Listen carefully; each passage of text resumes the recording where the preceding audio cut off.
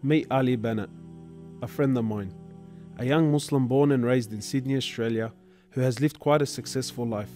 However, it was only recently that his life took a dramatic turn. This is Ali's story. Where are you at now with your life? What's happened to you? And at this point in my life, wallah, I've been gifted, alhamdulillah, by Allah, with cancer throughout my body, and I've changed my whole life to sort of helping people. Why do you call it a gift, Ali? And alhamdulillah, it's a gift because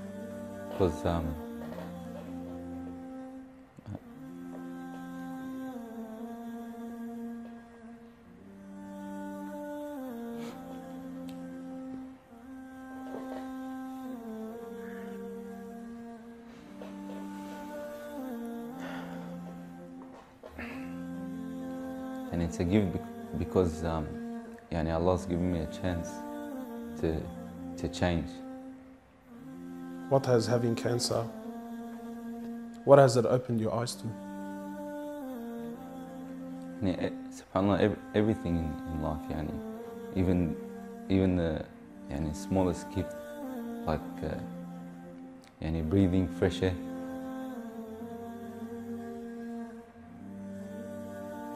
Do you feel like you used to take that for granted before?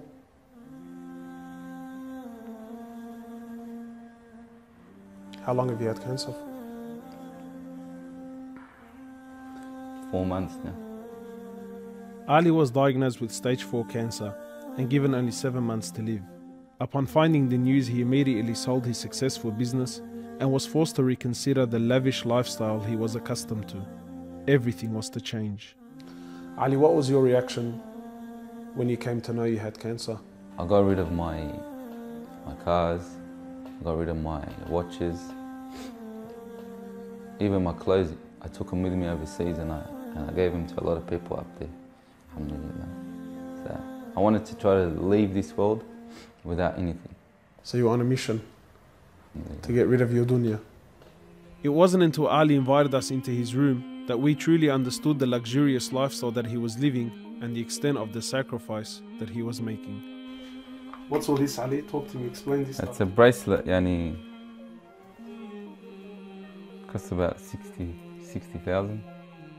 $60,000. Yeah. What do you have in these boxes, Ali? They're all my shoes, alhamdulillah. Louis Vuitton? All Louis Vuitton. How much is something like this worth, Ali? They're probably about 1,300. How much you pay for that, Ali? About 700. Thongs. For a pair of thongs, yeah. So what's happening with the sunglasses here, Ali? I just like collecting different sunglasses. Yeah? I've got rid of a lot of them. I gave them to a couple of brothers in Africa, alhamdulillah. So you're telling me there's a kid in Africa that's walking around with Louis Vuittons and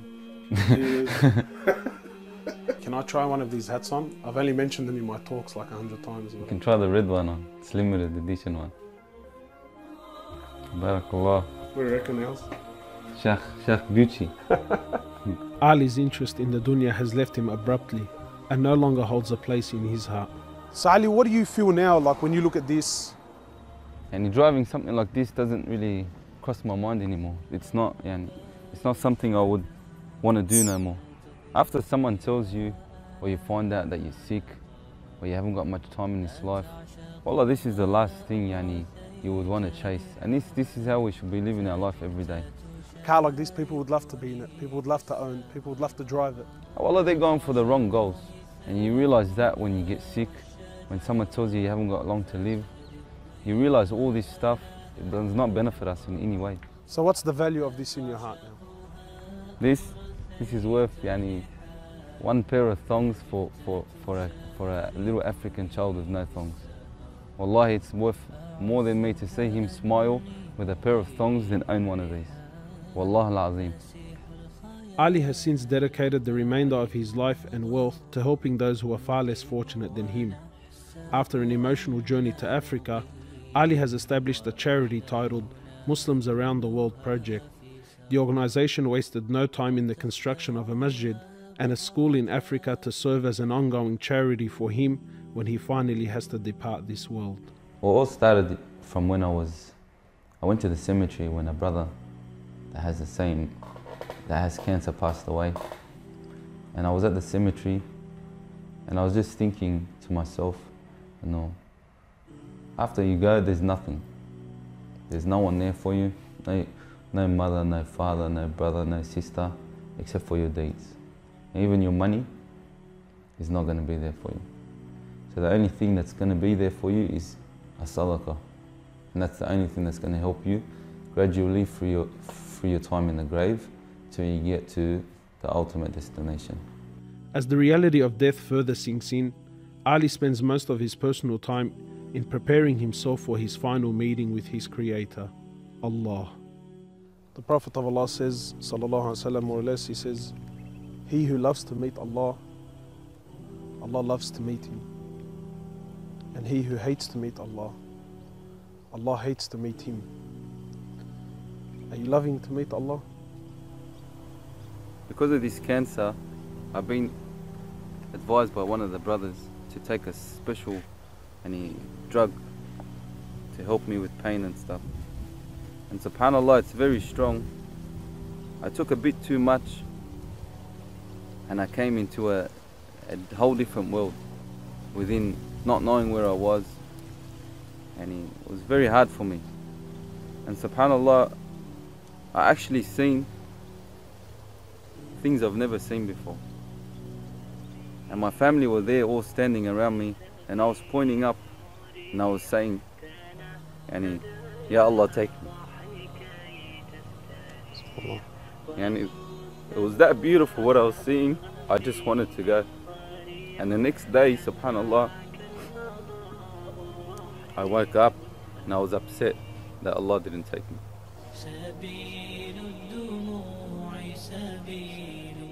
Well, I ask Allah subhanahu wa ta'ala to purify you and to give you shifa, to keep you around us for a long time. Allah, may Allah subhanahu wa ta'ala reward you.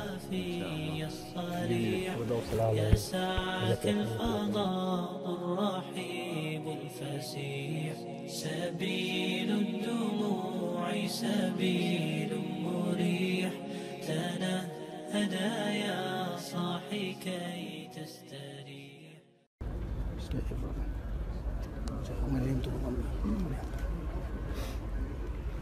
Lift up your hand, just record everyone. Don't record the whole goes in. Get the crowd, get around all the crowd. Dat blijkt niks in, dat ik kom steeds antwoorden. Dat blijkt niks, dat is in niks. Film is not my family. Film is not nothing to do with my family.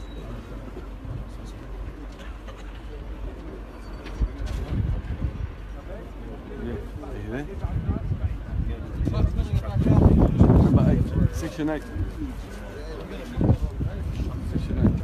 Hey, Baba, what did they have to pipe this here? What did they have to pipe it in? They're gonna dump it here. They're gonna get rid of it. Yeah, I'm waiting for section 8.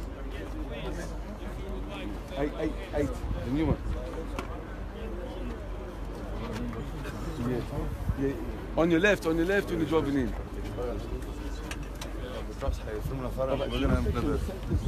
It's further up.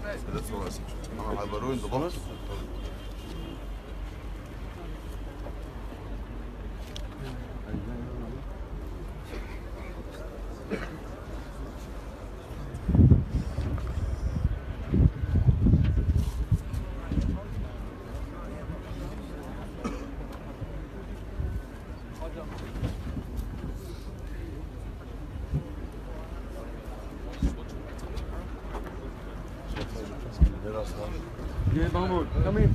Mahmoud, where's Mohammed? Where's Mohammed?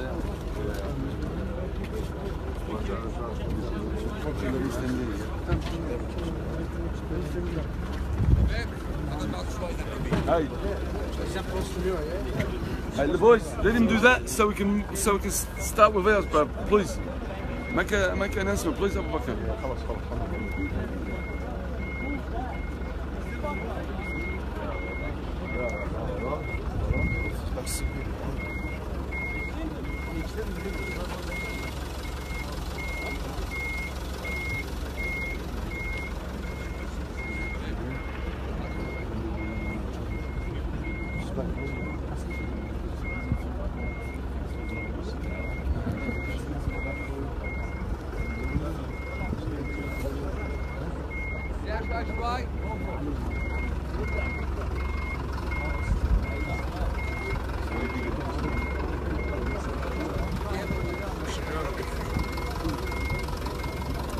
بكر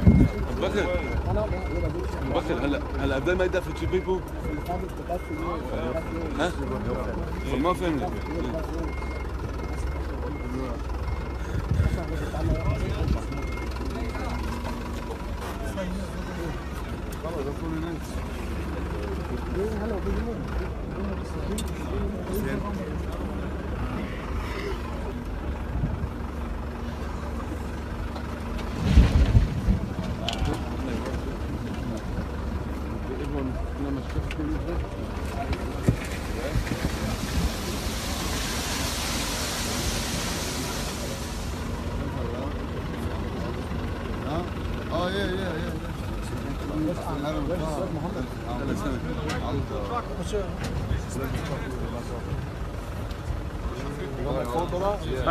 Smokey, Ziggy, you know my dad.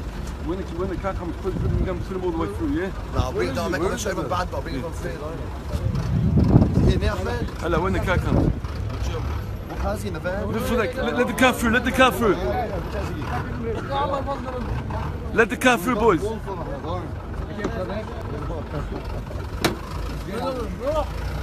Hold on. Put him out. Ahmed, let me know when I rock up, Ahmed. Hey! When my dad comes, just get in here, that's it.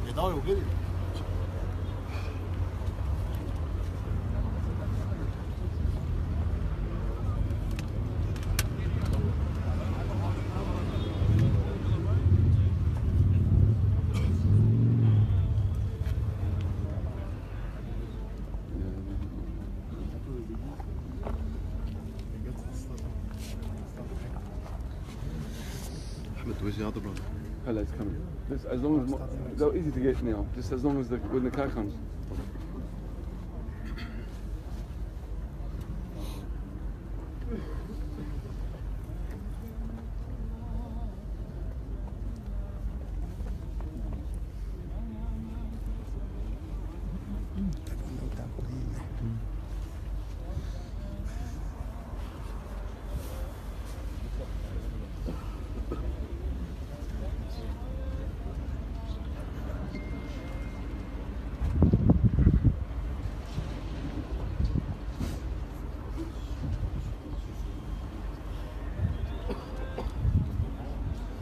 Brothers, as you wait, fill in these moments and these minutes with istighfar, with tasbih, with dhikr.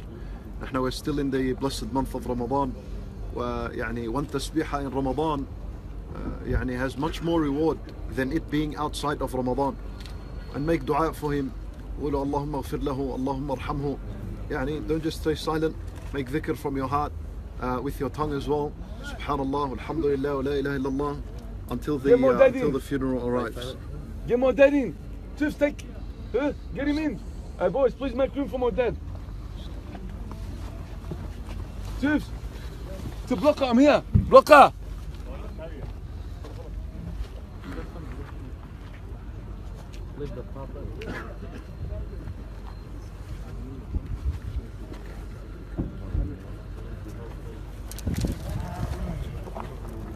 الحاج حلو على الراس اذا تريده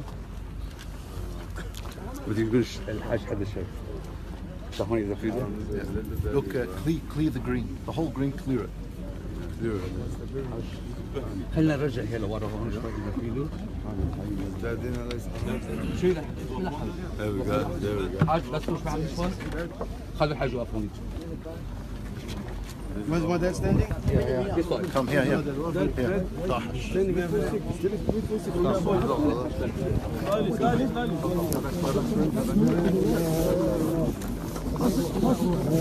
Hey, please move back, boys. What's the Hajj? What's the Hajj?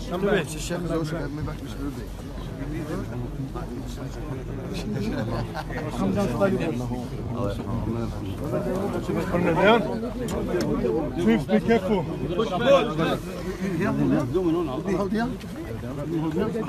Lower him slowly, please. Lower him slowly. Can you move? Move further away. Move further back.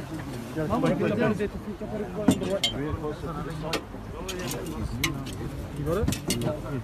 Wait. Put here down. Drop it down. Down. محل الشماعة تحت. Take this, take it all to the back. Pass it on top of the head. Pass it on top of the head. Carefully, boys. Watch out. Wait, 1 second. No recording, Shabab. النبي محمد الله يرحمك يا علي. He's going to lift the body. We have to take this out. So yes, the next place move on. As soon as the body is lifted, move one out. Once I lift the body up, take it over the head. Have to make space this way. Someone slide up the back.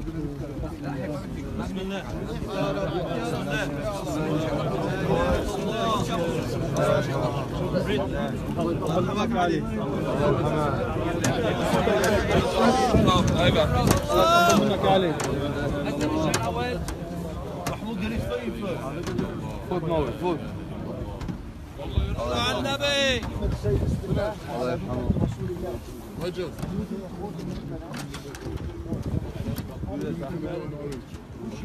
Towards your left. Take it all the way towards your left and face his head to the Qibla, which is on your right. Get it tight. Get it tight. Get it tight. Take it all the way to that side. Aywa. Aywa. Now his head is towards you. Aywa. Say Bismillah wa ala millati Rasulillah. Bismillah wa ala millati Rasulillah. Okay. Ahmed, now untie the knot.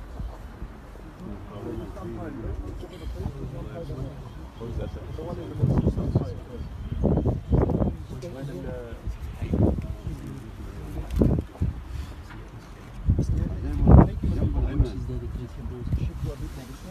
What's living on his right? الله يرحمه.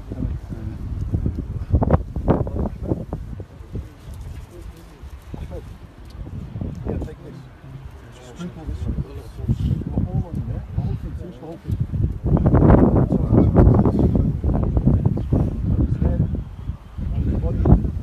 On his legs. Take it all the way down to his legs. Yeah. Finish the whole thing, yeah? All the way. Bring it back up to his face. No one step on the grave. No one step on the grave.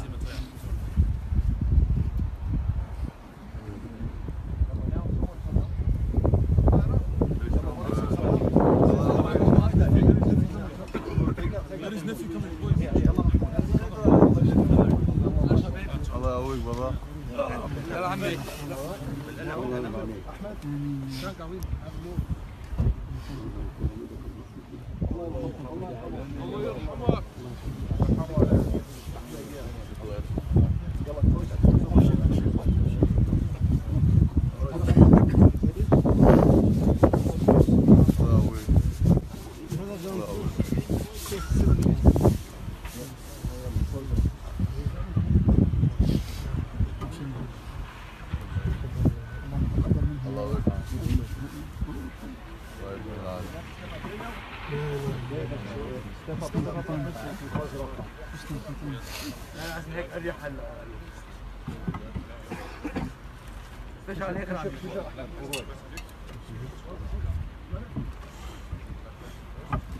Ahmed, push the other one all the way. Yalla, come out, close the other one. You got one more behind you.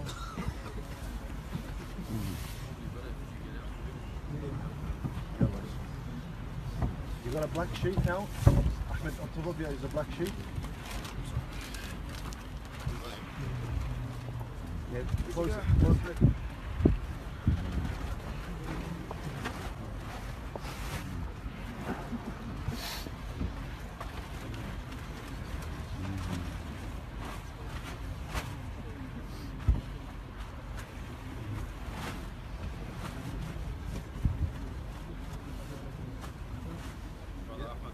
Take the silver plate, put it where his head is. Where his head is. أيوة يا رسول. خلي لا لا يا يلا أحمد come out. Help him out.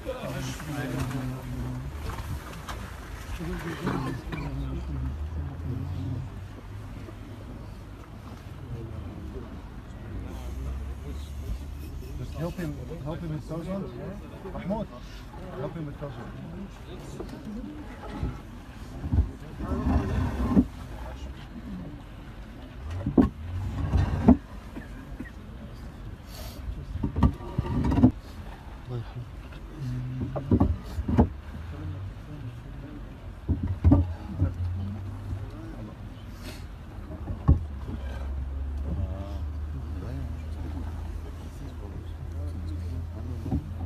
بسم الله الرحمن الرحيم. بسم الله الرحمن الرحيم. الحمد لله رب العالمين والصلاة والسلام على رسول الله وعلى آله وصحبه أجمعين. All praise and thanks belongs to Allah subhanahu wa ta'ala. May the peace and blessing of Allah be upon His servant and final messenger Muhammad sallallahu alayhi wa sallam. My brothers in Islam, let me begin first by mentioning to you something about Ali, which I in my life hesitated to say to him because I thought it would have been a fitna for him, so I avoided to say it, and I'm going to say it now in front and before and on top of his grave. Allah subhanahu wa ta'ala, He says in the Quran, ألا إن أولياء الله لا خوف عليهم ولا هم يحزنون. That the friends of Allah, awliya Allah, لا خوف عليهم, there is absolutely no fear upon them, ولا هم يحزنون, and there is nothing for them to worry and be sad about. Allah Azza wa Jalla says, الذين آمنوا وكانوا يتقون, those who had firm iman and belief and they feed Allah subhanahu wa ta'ala, the reward for them, Allah Azza wa Jalla says, لهم البشرى في الحياة الدنيا وفي الآخرة. For them is the good news and the glad tidings in this worldly life. Abu Darda radiyallahu anhu, he came to the Messenger sallallahu alayhi wa sallam once and he asked him, Ya Rasulullah, ما البشرى في الحياة الدنيا? What's this beautiful good news that the believer gets in this worldly life? So Nabi sallallahu alayhi wa sallam says to him, Ya Abu Darda, since this ayah has been revealed until this day, no one ever asked me this question. Let me answer it to you. He said to him, the good news that the friends of Allah receive in this life is a righteous, true dream that the dying person sees or it's seen on his behalf. Based on that, Ali, Allah yarhamu, a few months ago, one of the brothers who's here with us, he saw a dream in where there was a long tree and Ali was climbing this tree. As he was climbing it, he got really high up, he fell and he fell to his death. And who was in that dream? I myself was there, and my brother Safwan, my friend Safwan, we were standing there. I said to Umar, let me translate it and let me interpret it for you. That tall tree is La ilaha illallah. Then Allah subhanahu wa ta'ala says in the Quran, أَلَمْ تَرَ كَيْفَ ضَرَبَ اللَّهُ مَثَلًا كَلِمَةً طَيِّبَةً كَشَجَرَةٍ طَيِّبَةٍ.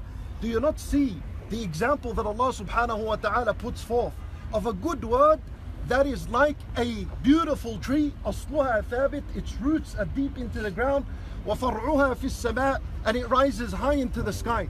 The tree that was in the dream was La ilaha illallah. Ali on top of that tree climbing is him remaining firm upon La ilaha illallah. Him falling from the tree means he will die upon La ilaha illallah. Me and Safwan being in that room means that we're going to be with him as he dies. Less than 24 hours of his death, me and Safwan, we were there, and I came to his head and I said to him, Ali. He looked at me like this and I said to him, say La ilaha illallah, and he'd say it with his heart and he wouldn't be able to move his tongue, but he's saying it with his heart. I said to him, say Subhanallah, say Alhamdulillah, say La ilaha illallah, say Allahu Akbar, Walhamdulillah. He said it. This is a dream that was fulfilled. This is the good news that the believer receives in this life, and wallah, I ask Allah subhanahu wa ta'ala to make him from among his awliya'i as-salihin. Ameen, ameen, Allahumma ameen. Ali, if you looked at his life towards the end of it, he achieved three things in his life. Three things. Number one, he achieved this cancer that Allah subhanahu wa ta'ala blessed him with. He himself considered it a gift of 3 years. Bi-idhnillah, that cancer of 3 years, its effect is that it would have, bi-idhnillah ta'ala, washed and cleansed his heart and soul from the sins that he had done in the past. That's the 3 years of cancer. It would have worked for that, inshallah. Number two, he achieved that he established a project in his life before his death which was the MATW project, Muslim Around the World project, which we all know about it. He established it, and we ask Allah Azza wa Jal that becomes a sadaqah jariyah, an ongoing charity for him. Ameen. Basically, an ongoing charity means that it's a river of hasanat for him as he is in his grave. He sits down, he doesn't do anything. As long as people are benefiting from his project, as long as people are being fed by his project and looked after, as long as it exists, to bi'idhnillah, it's got a long way for its existence. As long as it exists, he's earning rewards in his grave, as long as people are benefiting from it. And you need to ask yourself, what is your project, my brothers in Islam? Ali, when he's resurrected on the Day of Judgment and he stands before Allah, very easy to say, oh Allah, this is my project. This is what I did for your sake, and this is what I present before on the Day of Judgment. On the Day of Judgment, when you're resurrected, what's your project? What's this big thing you're working on that you're going to present before Allah and say, oh Allah, this is what I did for your deed? Ali had something, MATW project, with no hesitation he'll come up and say, this is my project. That's his second achievement. And the third achievement, and this is biyadillahi subhanahu wa ta'ala, that he died during the blessed month of Ramadan.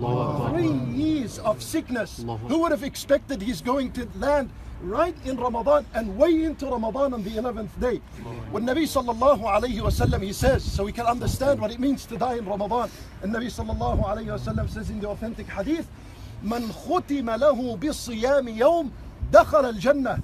Anyone who fasts one day for the sake of Allah, which are the days of Ramadan, and that was his last action before he dies, guaranteed he enters the paradise. Ramadan is a month of fasting. Ali would have been fasting if his health was there, so it's counted for him as a fast. Bi-idhnillahi ta'ala, he enters the paradise because of this. We ask Allah Azza wa Jal for him that.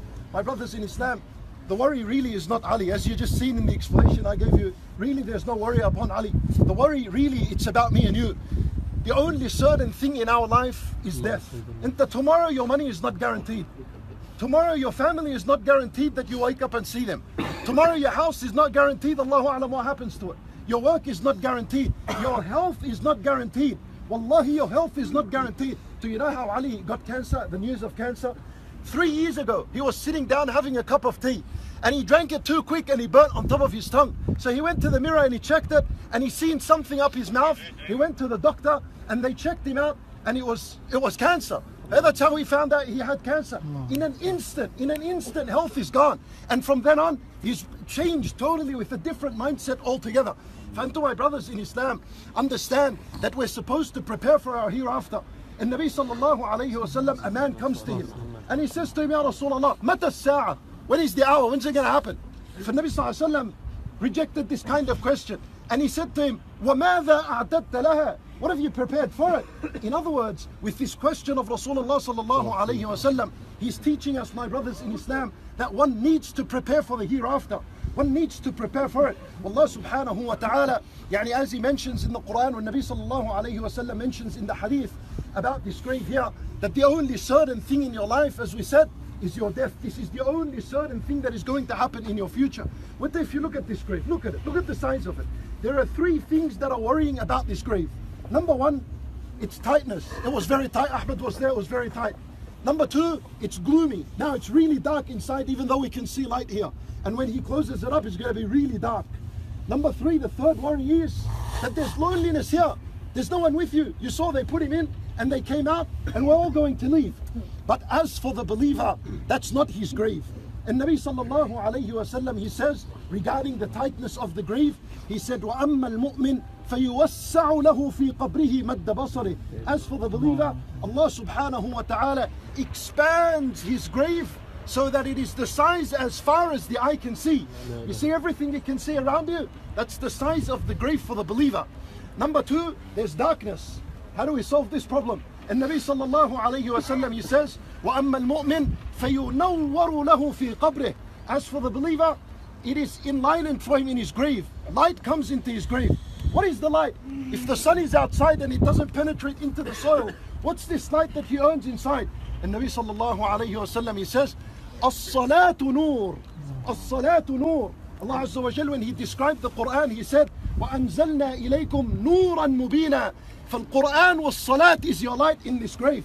Wallah al-Azim, my brothers in Islam, losing Ali, losing him, losing this family member of ours, it is much easier upon us than losing one salat in your life. You know why?